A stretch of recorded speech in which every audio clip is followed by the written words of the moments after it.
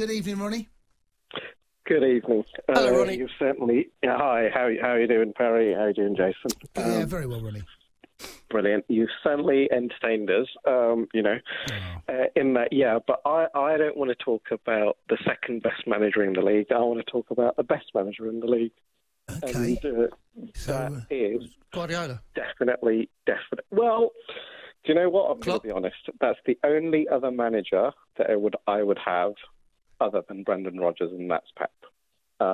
What he has done for the club, he's instilled an overwhelming desire to do well within all the players, manifesting itself in the results, the team ethos, the togetherness, and he's come up with new ideas and innovative ideas. Last season, we had a couple of injuries. Champions League was almost nailed on. There was a little bit of a mini collapse, and I think a lot of the pundits, feared that that's exactly what would happen, and I have no such fears. He's come up with a new system, despite the fact that, I know you've alluded to this, we had key players, injuries to key players. So, Maddison, who is, the centre of our creativity. However, we haven't really missed the likes of Maddison, Barnes, Justin, because he's so innovative, and I am so ecstatic. I have never ever seen Leicester in a FA Cup semi-final.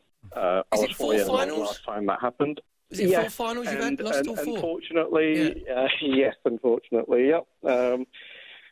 I know one of them was when Spurs won the double as well, so that's not very, very pleasant. But I was the happiest man on earth yesterday because a team that I would love to beat is Man United, and I am normally fearful. When they equalised, I thought, oh, here we go again, because we completely and utterly outplayed them in the first half. Do you know what, Ronnie? And go on. You know, Ronnie, what he's done there, you said you've had, last season when you fell away, and Didi was injured for a long period of time, wasn't he?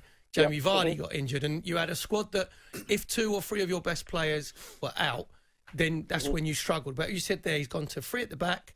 You're out, you're 3 of your best players. Iheanacho, what he's done is put Iheanacho up front with Jamie Vardy.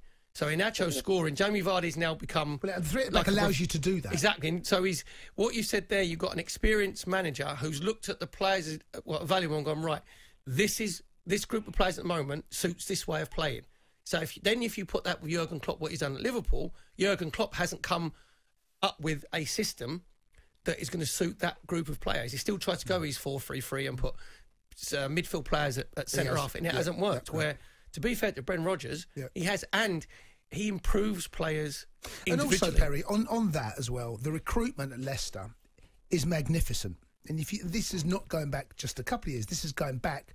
I know that it was, who was it, Steve? Who was the recruitment company? Steve Walsh. Yeah. And he went to Everton. He quite work out at Everton for it. But behind the recruitment, whoever it's been at any time at Leicester has been magnificent. And this goes back to Mahrez, and then you can go back to N'Golo Kante, and then you look at the other players that's come in. James Justin has come in, Didi.